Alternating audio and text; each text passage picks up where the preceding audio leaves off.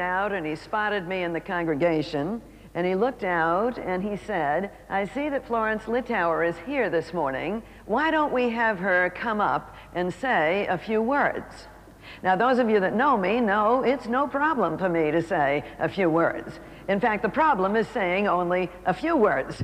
So I started up the aisle. It was one of those churches that was like a cathedral, had a long center aisle, somewhat like a bowling alley, and all the people in that church came early to sit in the back lest they get too near the pastor and become spiritual. So they were all back there. I was about in the middle. And as he called me up, I started down the aisle, and then the pastor got a better idea. He said, why don't we have Florence do the children's sermon? I'd never done a children's sermon. I had no idea of what to do. I didn't have one ready, but I could hardly stop mid-aisle and say, I don't do children's sermons.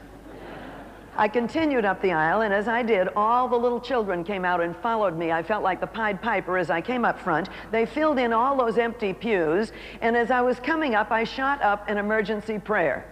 And I said, Lord, give me a children's sermon.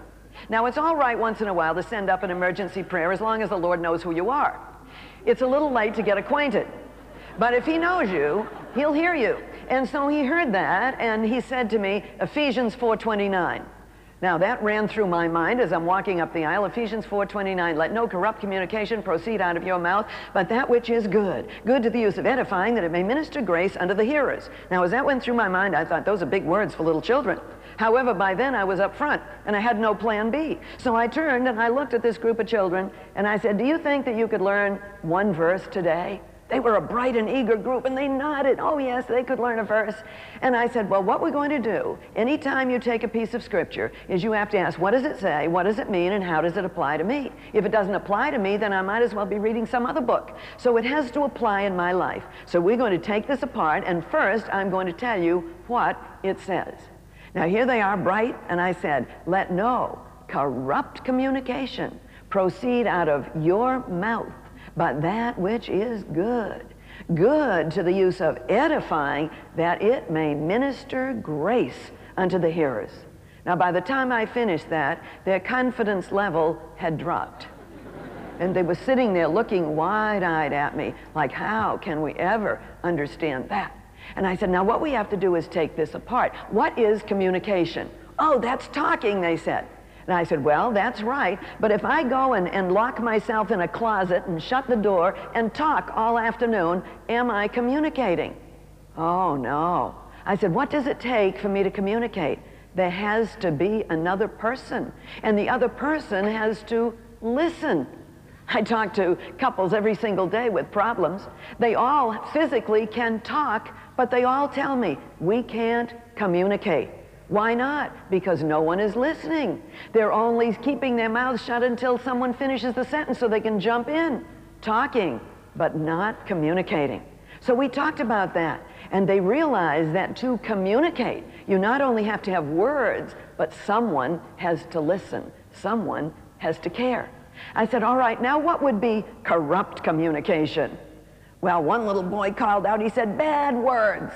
I said, that's right. That is corrupt communication, bad words. I said, now give me an example. I was sorry I asked that because they started giving me bad words. I said, no, no, no, I didn't want to hear bad words. They hadn't had this much fun in church in many a Sunday. I said, no, no, I just want to know what kinds of things are bad words. Oh, criticism, insulting people, swearing, vulgar language. One little child said, saying nasty things to your mother. I said, that's right, that is corrupt communication, none of that. Now, I said, this is what the Bible tells us not to do. Let no corrupt communication, bad words, come out of our mouth. I said, now what does it say we should do? The Bible never tells us what not to do unless it tells us what we should do. It says that we should give out words that are good. But not just good, good to the use of edifying. What's it mean to edify? Well, they looked wide-eyed, and one child said, building up. I said, that's right.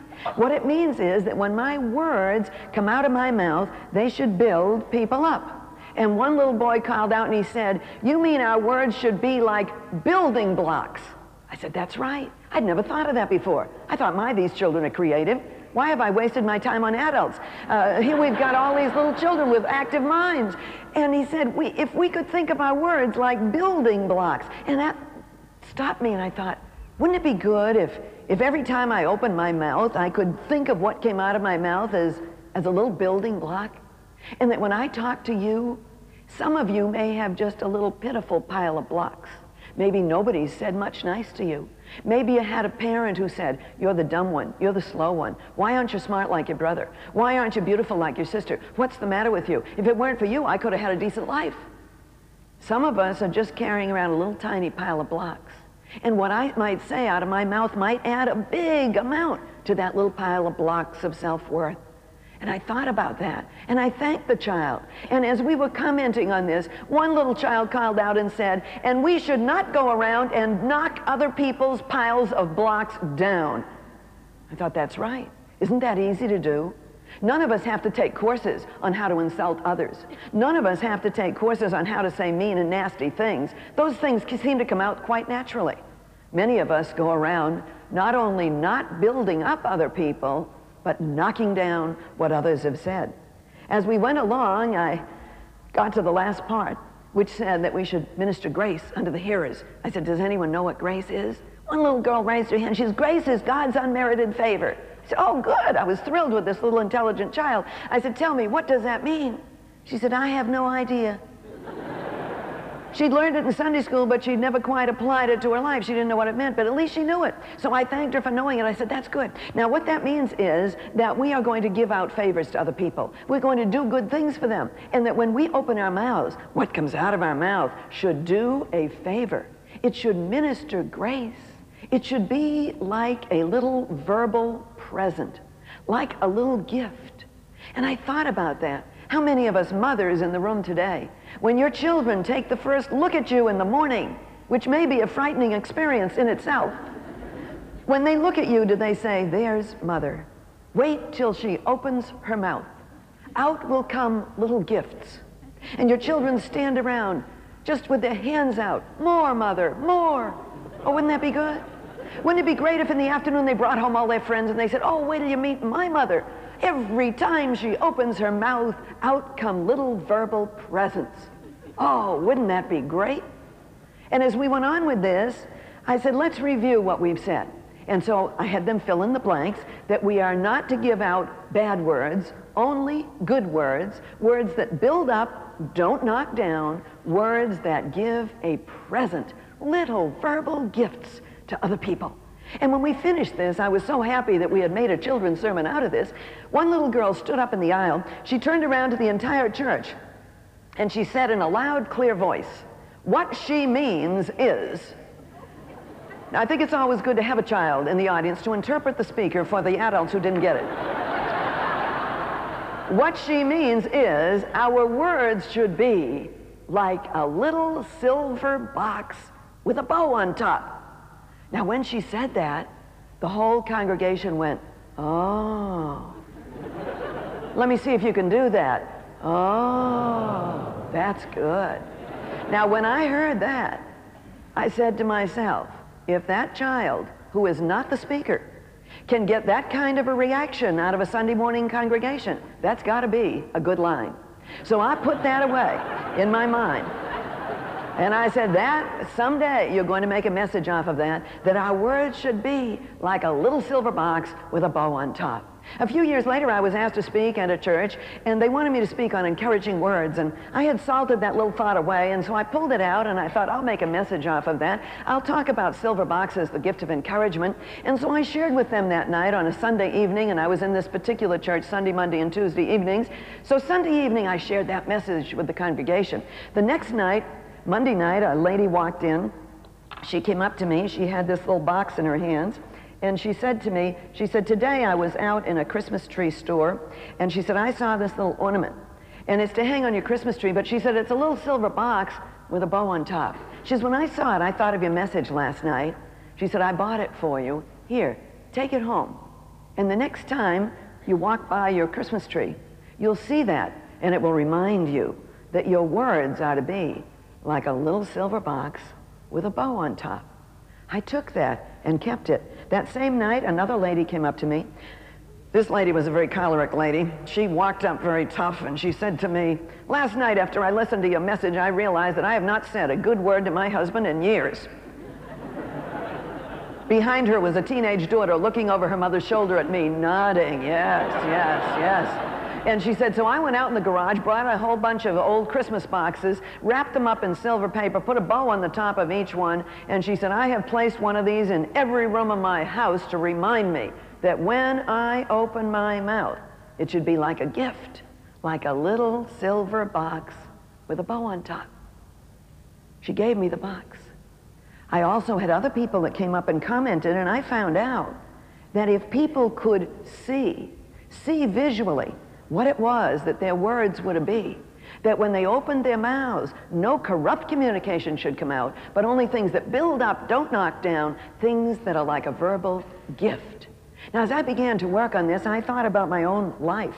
And I thought about, Florence, have you given encouraging words to your children? And as I thought about this, I realized that it's been easy for me to give encouraging words to my two daughters.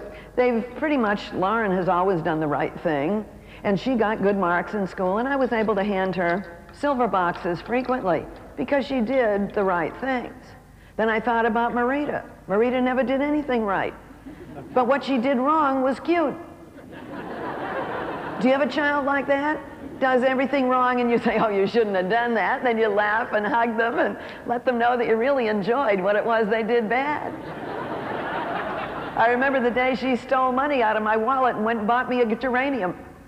Now, you can't get angry at a child who steals from you and then gives you gifts back.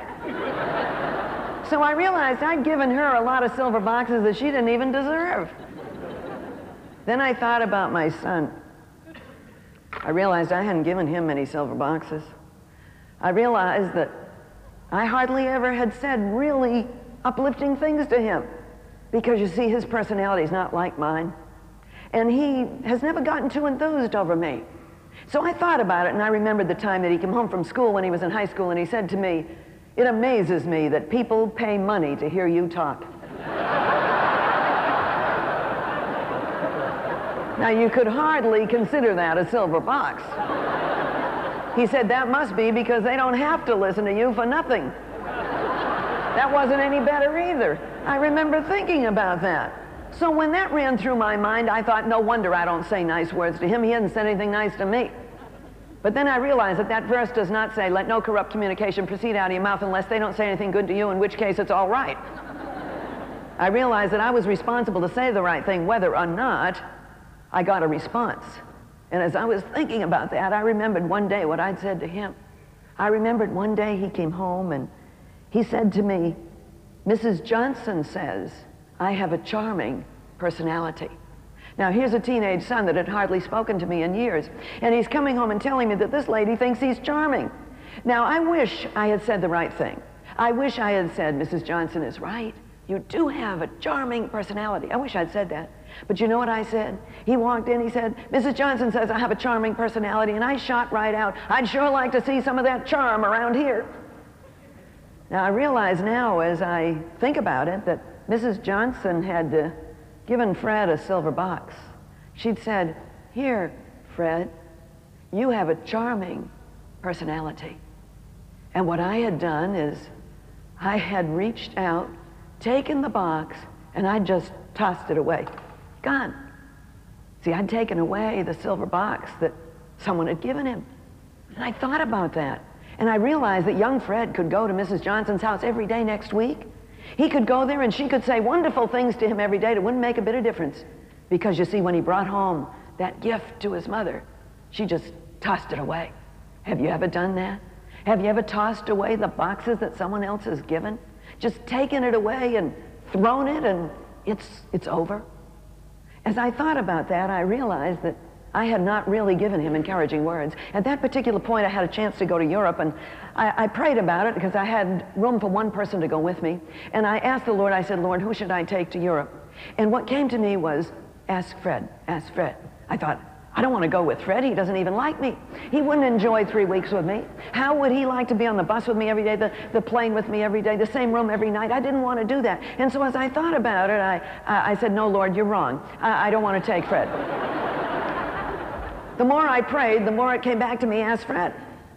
And I have learned that when I pray and ask the Lord for something, and he gives me an answer that I don't like, I find out that he's usually speaking to me. You see, I don't have to ask him for things I already know. I never have to pray, Lord, show me the direction to a shopping mall. I never have to pray that. I can find those on my own. But when I pray and the Lord gives me an answer I don't like, then I know that he's speaking to me. So I went to my son this day and I said to him, Fred, I've got this terrible trip I have to take. It's not going to be any fun. And I need somebody to go along who will carry the heavy suitcases and who will pass out the papers at the seminars and will do all these things. And as I was explaining it to him, I made this trip sound so burdensome that there's not one of you would have wanted to go with me. But by the time I got through, what I forgot is that my son is melancholy and he likes bad news.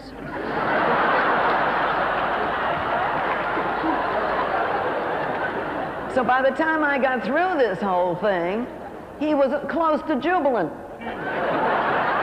He said, I'd love to go. So off we went to Europe, and I didn't need to worry as much as I had about it because he slept through most of Europe. If you ever taken a teenager somewhere, totally bored, slept through the whole thing. On the buses, his head would be over against the window all the time. I said, wake up, Fred, these are the Alps. He opened his eyes, he looked down the side of the bus, crossed the front of the bus, down the other side of the bus, went back to sleep. I said, stay awake, Fred, these are the Alps. He said, I know, I just saw them. I found out with my son, you've seen one Alp, you've seen them all. One day a girl came up to me that had followed me around and she'd taken pictures of me, and not nice pictures where I was posed attractively, but pictures of me leaning over water coolers from the rear. So this girl had not endeared herself to me, and she came up one day and she said, your son really loves you. I said, really? And I thought, the boy has come to his senses. He's seen the virtue in his mother. He's told this girl how wonderful I am, and she's going to repeat it back to me. I could hardly wait. I said, tell me, tell me. She said, well, last night in the bus, you fell asleep. She said, you had your head over against the window, your mouth was open, you looked real strange. She said, so I took my camera out to take a picture of you. She said, I was across the aisle on the bus, and just as I was about to take your picture, she said, your son moved his whole body right in front of you, and he looked at me and said, what are you planning to do? She said, I looked at him and said, I'm going to take a picture of your mother looking strange like that. She said, he looked at me and said, from here on, you will take no more pictures of my mother without asking her permission first.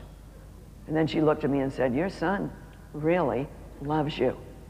And I found out that when the chips are down, my boy is on my side.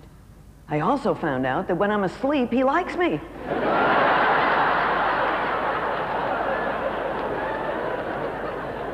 By the end of that trip, I found that I was able to give silver boxes to my son, that I was able to open my mouth, and instead of sarcasm and negatives, what came out were silver boxes, little silver boxes with a bow on top.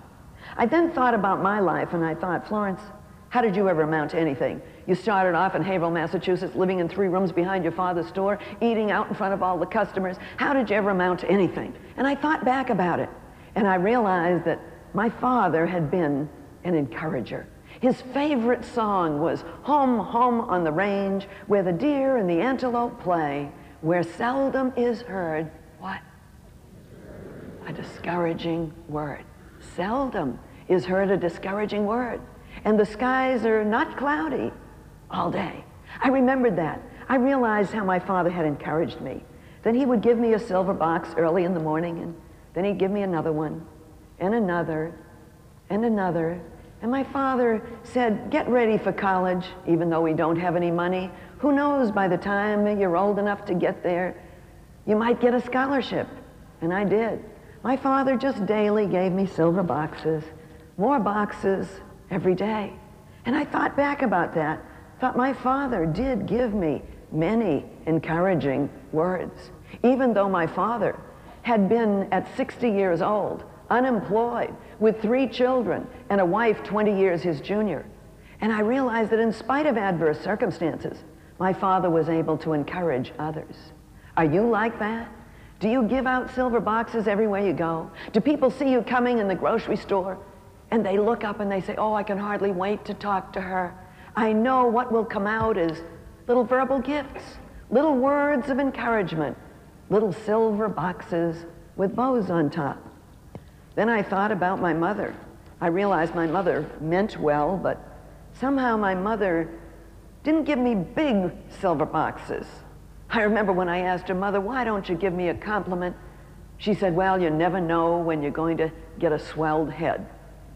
Now I realized my mother didn't want to compliment me, and what she did was once in a while give me a little tiny, tiny silver box. Now this is for those of you who don't want to give out very big compliments, just little ones, and you want to perhaps give one today and maybe a little tiny one tomorrow. You don't want anybody to get a swelled head. Maybe next week you'll strain and give out another one, and maybe a few weeks later another, and maybe some of you that only give out these little tiny silver boxes could build them up and give out bigger ones and more frequently. Because you see, some of us went through all of life only receiving one or two little tiny silver boxes. And today we're so hungry and our hands are out and we're saying, "Tell me I'm all right. Give me a box. Give it to me." Oh, how we want to be praised. How we want someone to feel that we're worth something. So maybe you could give out a little bigger than just this tiny little box. As I thought about my father, I realized that he had encouraged me. He'd taught me things. From the time I was little, he was teaching me big words to say, like, people who live in transparent domiciles should refrain from hurling geological specimens promiscuously. I'd learned that when I was 5 years old. He taught me before I went to kindergarten, if the teacher asks you a question you don't know the answer, say, "Not knowing to any degree of accuracy, I dare not assert for fear of erring therein." Now, when you can say things like that when you're 5 years old, you can learn to fit in just about anywhere in life. So I thought about that. My father had given me out encouraging words. He'd given me silver boxes with bows on top. I thought back to that time when I was a senior in college. My father was 70, my mother was 50, and I was 20. I remember coming home from college that Christmas vacation, and my father said to me, "Florence, come in the back room for a minute." We went in behind the store, into that one little den that we had with an upright piano and a couch. That was all that was in there, and when you opened the couch, it filled the entire room. And I remember every Sunday evening that we would sit down by that piano. Our church didn't have a Sunday evening service, and my mother would have us sit down. My mother was a violinist and a cellist. I would sit and play hymns on the piano. My mother would play the violin. My brother Ron would play the trumpet. My brother Jim would sing with a beautiful bass voice. My father'd take care of the stool. And when there weren't any customers, he'd come in and be there with us. I remembered those Sunday nights around that piano. And my father reached in the back behind that piano, and he pulled out a little old cigar box. I didn't know there was anything hidden behind that piano, but he reached in there and he pulled out this little box. And I said, "What's that?" He said, "Open it and see." So I opened it, and I looked inside the box. It was filled with newspaper clippings. And I looked at them. I said, "What are these?" He said, "Read one." I took it out and I read it. At the bottom it said Walter Chapman, my father's name. And I looked at him. I said, "Did you write these?" He said, "Yes." Now you see, I was in college trying to learn how to write, and my father had a box full of clippings that had already been published. And I looked at them. I was amazed. And I said to him, "I didn't know you could write." And he said, "Well, that's because your mother told me that since I didn't have an education, I shouldn't try to write. Because what if I wrote and it wasn't any good? We'd all be embarrassed." And I looked at my father. I had no idea my mother had said that to him. I did know that she'd said it to me. I did know that my mother had fed me little lines like, "Your father has no education. Your father shouldn't try to do that because he hasn't been trained for that." I remember little negatives that my mother had fed me about my father, but I didn't know she'd told him. And here he was, he had this box of clippings. And I said, "How did it happen?" He said, "Well, I didn't want to hurt your mother. So when she'd be away, I would go out in the store and I'd sit down and I'd write an article. And I'd mail it into a newspaper and I'd watch and watch. And he said, they always published it. So he said, I clipped them all out. I put them all in this box and I've kept them right here behind the piano." And he said, "Just today, somehow I felt like showing it to you." He handed me the box and he said, "I won't have any money to leave you." He said, "This is all I've got. This box of clippings, his box of broken dreams. What could have been if only someone had given him encouraging words." My father tucked the box back behind the piano, and we walked out of the room, and as we did, he said to me, "I guess I tried for something too big this time." I said, "What's that?"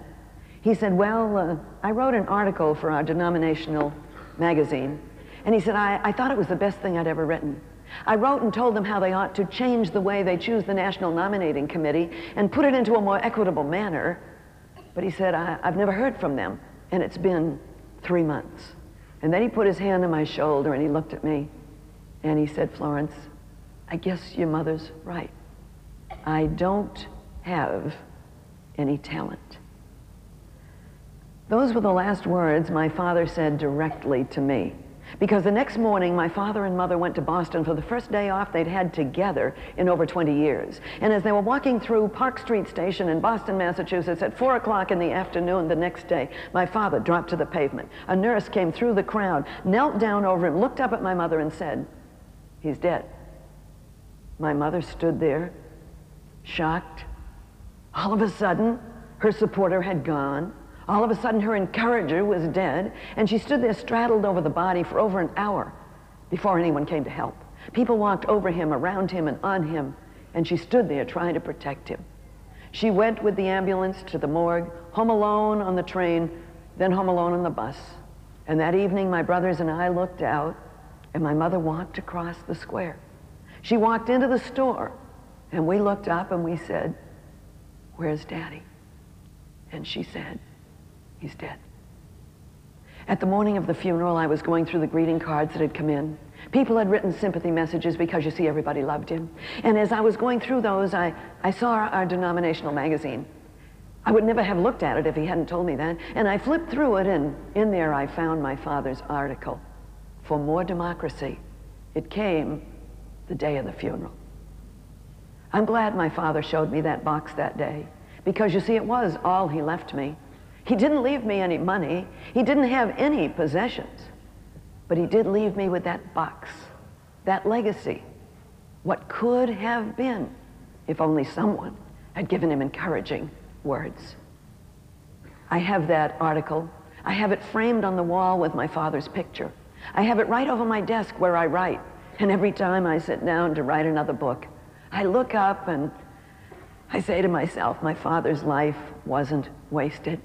That I'm doing what he could have done if only someone had given him encouraging words. He just left me with that box, the box of broken dreams. What could have been if only someone had given him encouraging words. A few years ago, I was visiting with my mother-in-law, and I remember as I sat there looking at her, I had never been left alone with her much, and I remember as I was sitting there that I thought, what can I say to her? A very strong, imposing woman, always looked like she had life together, was so strong that when she walked into a room, you tended to back up and let her take over. And I sat there with her one night and I thought, what in the world do you say to your aging mother-in-law? And so I said to her, Mother, what was life like when you were young? And she brightened right up and she looked like a young girl and she said, oh, I had this boyfriend when I was in college. Somehow you never think your mother-in-law had a boyfriend. She said he was so handsome and he was going to be a lawyer, and she told me about how he looked, and she said, I took him home once to meet my parents and they asked him point blank, is your family rich? And she said, I was so embarrassed, and he said, well, no, they aren't. She said, my mother pulled me aside and said to me, it's just as easy to fall in love with a rich person as a poor one. Get rid of him. And I said, well, did you? She said, no, I continued to date him till the end of school. She said, we both graduated. She graduated from Cornell at 19. And she said, he went with his family for the summer. I went with mine. And he told me in the fall he was going to call me up. Now, she was saying this all excited. And she said, but the fall came, and her face dropped, and she said, he never called. I said, what do you mean he never called? The man you married, were going to marry, he never called? She said, that's right, he never called. I said, why didn't you call him? She said, in those days, girls didn't call boys. She said, plus the fact very few people had telephones. She said, I waited and waited. He never called. And I looked at her and she said, after a while, my mother introduced me to Fred Littauer. And she said, he comes from a wealthy family. They're into silk. You could fall in love with him. She said, so I started dating him, and after a while we got engaged, and ultimately we got married. And then she looked at me and she burst into tears. And she said, but I never was in love with him. I was dumbfounded that my mother-in-law would say that she never was in love with my father-in-law. She said, oh, I did the right things. I raised the 5 children. I was a good wife. I tried to be good. But she said, my whole life, I waited for that phone call. And then I didn't know what to say, and as I was sitting there, she said, but that's not the end.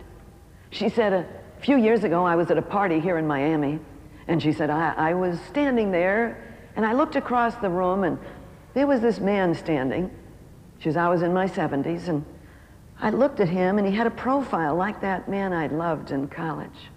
She said, so I walked over there, and I got in a position where I could look up at him. She said, as I looked up at him, he looked down at me. She said, he looked at me and he said, you're Marita. She said, I looked up at him and said, and you're John. She says, we just stared at each other for a minute, and then I said to him, John, tell me, why did you never call me? She said, he looked at me and he said, oh, Marita, I called you many times, and every time I called, I got your mother. And your mother said you didn't love me, you never wanted to hear from me again. And he said, the last time I called, your mother told me you were engaged to marry somebody else. My mother-in-law started to sob, and she said, my mother's words ruined my life.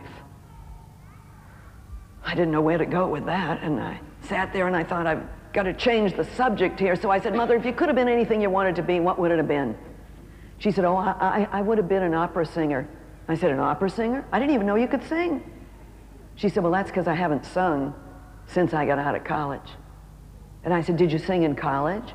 She said, oh, yes, I majored in music. I never knew that. Of course, I'd never asked her anything about her life. I'd never sat down and been interested in her before. And I said, well, tell me about it. She said, oh, I majored in music. I was going to be an opera singer. And I went home and I told my parents about it, and they said, you don't have any talent. You'll never make it as a singer. Singers are a dime a dozen. Forget all that foolishness. Come into the family business where you'll make some money. She said, so I gave it all up. And I went into the family business, and I've made a lot of money. And then she looked at me, she said, but I've been miserable. She got up from the chair, she went down the hall, and she came back carrying a box. Isn't it interesting that my father had a box? Fred's mother had a box. She opened up the box, and it was full of pictures. And she reached in and she pulled out this picture. She said, see this picture? This is when I was in college. She said, see right there? It's a stage setting. I'm right in the center. I'm in that wing chair. She said, see, I had the lead in the opera. Oh, she smiled like a young girl as she showed me this picture. There she was in the center of the stage in a costume. I had the lead in the opera. She handed me the picture. She said, here, take this. Give it to your daughter, Marita. She's named after me. Show it to her and let her know that her grandmother could have been somebody if only someone had given her encouraging words.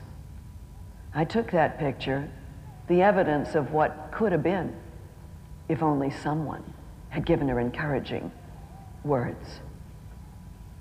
Oliver Wendell Holmes once said, many of us die with the music still in us. Fred's mother died with the music still in her and left behind for me a picture, a representation of the broken dreams, what could have been if only someone had given her encouraging words. Today, I want you to think about yourself. There may be some of you here today that have never amounted to what you know you could have been if only someone had given you encouraging words. I want to tell you today to throw away any of the shackles that people put on you, any of those comments about you couldn't amount to anything, you didn't have any talent, you weren't any good, you'd never make it. Why don't you forget all that idea? Throw that away today and let's start over. Because you see, I come as an encourager today. I come to tell you, no matter what age you are, it is never too late. It's never too late to start again. You see, I didn't write my first book till I was almost 50. And I've now written 18 and I'm still alive. And I look around at that and I say, it's never too late. Even if nobody ever gave you any silver boxes, let's get rid of that today and ask the Lord to take away those negative thoughts and memories, that you might become what it is that He has in mind for you to be. Because you see, I don't want you to die with the music still in you. I don't want to die with the music still in me. And I want to get out as many books, as many messages, as many places to speak as I possibly can, because I know that we're not all going to live forever, and I want to be sure that I don't die with the music still in me. I'd like you also to think today about your children, your mate. Are you the kind of person that's giving out silver boxes everywhere you go? Or are you someone that doesn't give out any at all, or maybe just little tiny ones here and there? Because you see, there may be somebody waiting for you at home, someone who's waiting to be encouraged and lifted up. That person might be next to you right now. Maybe you need to give an encouraging word. Maybe you have to say something positive. Maybe you have to make a phone call, write a letter. Lift someone up, because you see, everyone's waiting to receive a little silver box with a bow on top. So I want to ask you today to think. Do you know someone, possibly someone like Fred's mother? Someone who has a song waiting to be sung? Perhaps some art waiting to be hung? Perhaps a piece waiting to be played? Or a scene waiting to be staged? Someone that has a tale waiting to be told? Or perhaps even a book waiting to be sold? A rhyme waiting to be read? Perhaps a speech waiting to be said? If you know someone like that, don't let them die with the music still in them.